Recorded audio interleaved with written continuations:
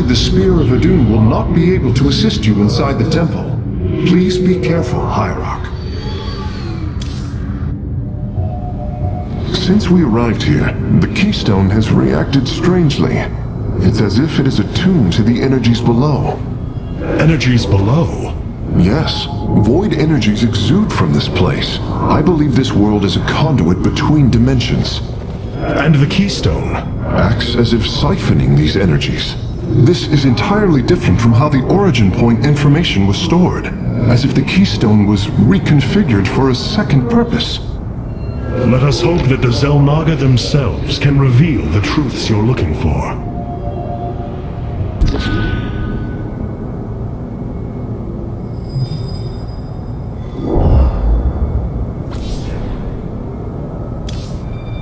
My warriors cannot aid me in the battle ahead. This burden is mine to bear. The Starfighters have arrived, and they await your evaluation.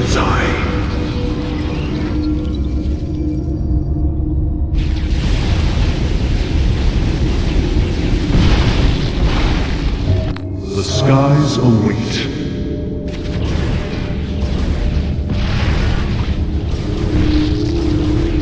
It is a good day, Suzai.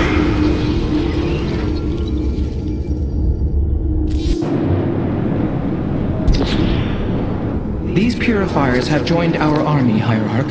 It seems they are willing to serve you. For now. Where shall we march?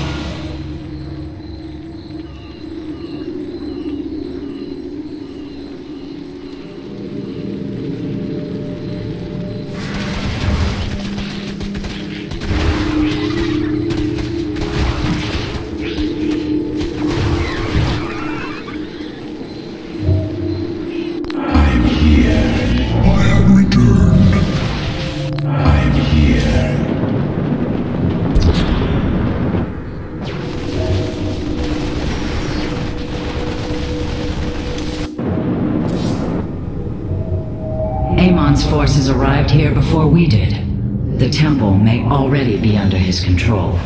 Zeratul believed the other Xel'Naga were here, and that they would stand with us against Amon. They could end the war. My people could be free once again. Then why have the Xel'Naga not answered us? I am going into the Ulnar Temple alone, Matriarch. I do not intend to risk any more lives. You risk your own life on the word of a traitor. He killed your mother, Vorazun. That is true. But he was never a traitor. I do not wish for death. Only to see Zeratul's visions fulfilled. You will return. That much, I believe.